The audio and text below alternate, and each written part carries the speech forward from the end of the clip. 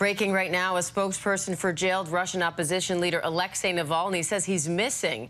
Navalny's team says his lawyers tried to see him at the prison today, but we're told he's no longer listed there. The pro-democracy activist was sentenced to 19 years in prison in August on extremism charges that have been widely condemned as punishment for his political activity.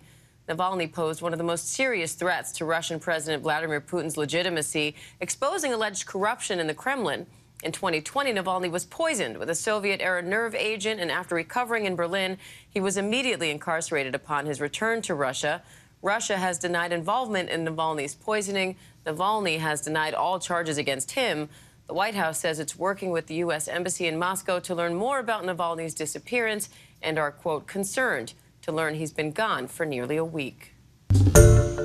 Hi, everyone. George Stephanopoulos here. Thanks for checking out the ABC News YouTube channel. If you'd like to get more videos, show highlights, and watch live event coverage, click on the right over here to subscribe to our channel. And don't forget to download the ABC News app for breaking news alerts. Thanks for watching.